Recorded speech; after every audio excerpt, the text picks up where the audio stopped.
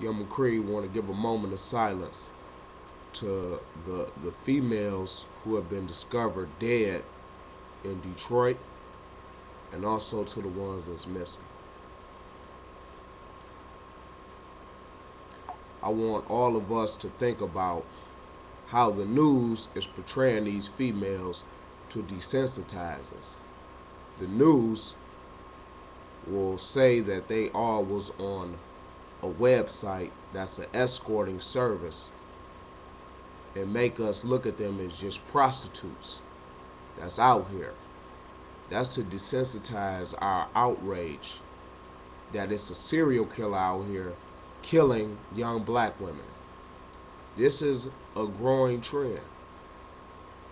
Young black women have been being killed by serial killers across the nation. This happened somewhere else in the Midwest. I don't remember, but I did a video about it. And I posted on the African Army. Our brothers need to start protecting the women. This hatred for the woman, which reaches its climax or apex when they're being killed and slaughtered off, is something that's been going on for a long time.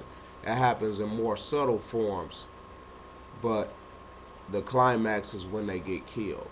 And our women, black women in particularly, are internalizing this hatred, which is now making them harder, less sensitive themselves, and seeking independence. Why do black women seek independence? There's a long history where black men could not provide his function to make them realize codependency. That function, before anything, is to protect and provide. Providing and protecting in its highest form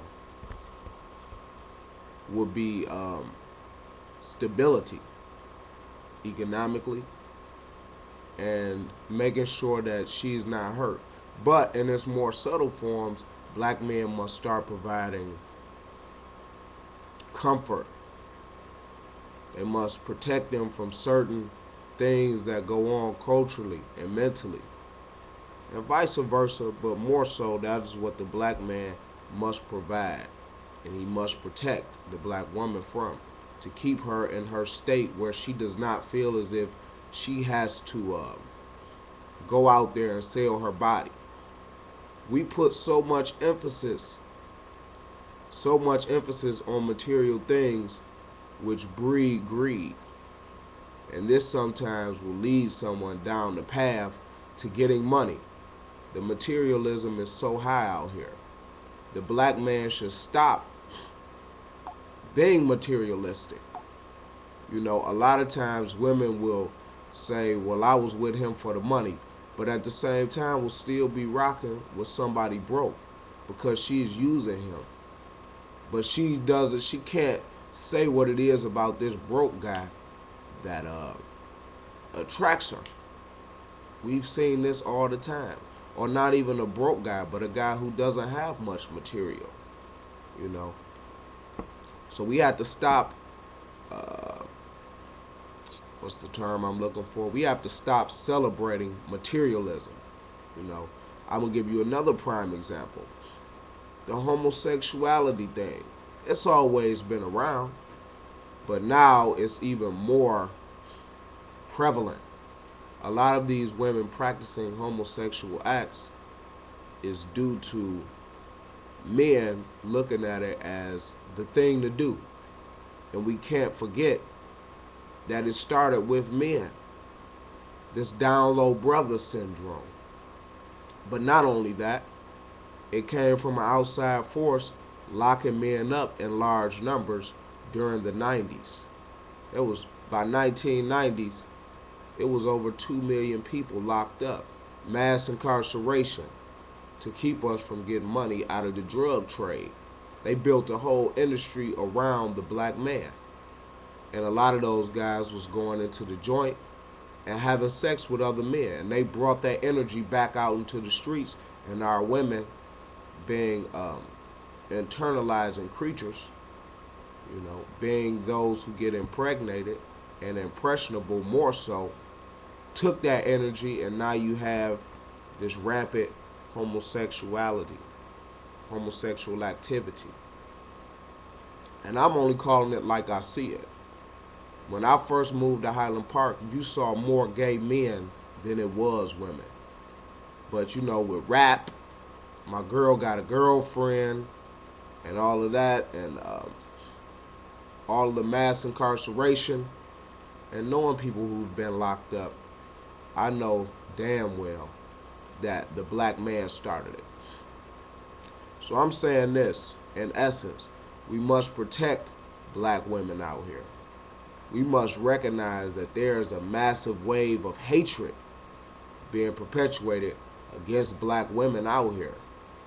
And even the media, though they're showing this story about our sisters being killed, they're doing it in a way to where we don't empathize or sympathize with these women, and we look at them as victims to the sex industry, which has also been going on forever. We forget it's a lot of people that's speaking about, y'all need to stop escorting and prostituting. But at the same time, more than 70% of men have indulged in the sex industry, whether it was porn, strip clubs, or prostitution and tricking themselves. But now they look down upon these females. And the news did that to you. They reported them as being prostitutes. And when they report other black women who've been killed by serial killers, they report them as having drug problems or something like that. That's to desensitize you. That's all that is to do. Because we can't stop these serial killers' mind state from attacking black women. Just like all of these other serial killers out here. Ted Bundy, he was attacking college women. You know what I'm saying? So, with that being said, it's not who the person is that drives a serial killer. It is the serial killer psychosis. That's what we need to be speaking about. They could have easily reported those women who did work as an escort as mothers. They could have reported them as daughters, or they could have just reported them as who they were. I mean, somebody who escorts or sells their body for 3 years but has been a mother for 10 years, what more are they? And we don't know the reasons why they were selling their bodies. So let's not be judgmental, and let's not allow the media to keep our mind off of what's really real. What's really real is there's an asshole out here killing black women. And I mean, how can he be caught if he is doing it, or she is doing it off of escort service, off Backpage? That means he had to contact them through telephones. They should be able to find the trend of who they last connected with by now. It's been 4 or 5 of them missing, some of them found. There is phone records out here. It's not going to be investigated that aggressively though, because they was on Backpage and they're just prostitute nigger bitches. And I'm saying we had to put this pressure out here. We had to keep talking about it and don't let the story fizzle out. It was about a couple years ago. I know y'all remember this made national news that a asshole had several black women in his house dead. This shit ain't nothing new. But it hit my city. I spoke on it when it wasn't, but it hit my city. So I'm asking everybody else to keep it in mind. Keep your eyes peeled. Keep speaking about it. And don't allow the media to distort your vision. These are black women being killed by a psychotic asshole who himself needs to be brought to justice. And that doesn't necessarily mean by the police, because the police have a tendency of fucking up murders. And I'm speaking on close friends of mine, like my man R.I.P. Slim Duncan. His killer got shot in his house and was arrested but released because of insufficient evidence. Well, how could that be if his blood is in the house? Y'all can't do a blood sample? You know, my cousin who got killed, yeah, he was breaking in somebody's house, but the dude shot him in the back, then stood over him and shot him in his face. What is that? That's premeditated murder as far as I'm concerned. He got to do some time. Or my other cousin who got killed on the block in front of everybody. And they stopped investigating it because he was a street nigga, 17 years old. So we got to be mindful of that and realize, man, we can't allow the media to dictate how we view our people and how we handle transgressors against our people. So God be, get your police force on there, man. Because if this sociopathic dude touch one of my relatives or family members, I'm going to be at your doorstep every day.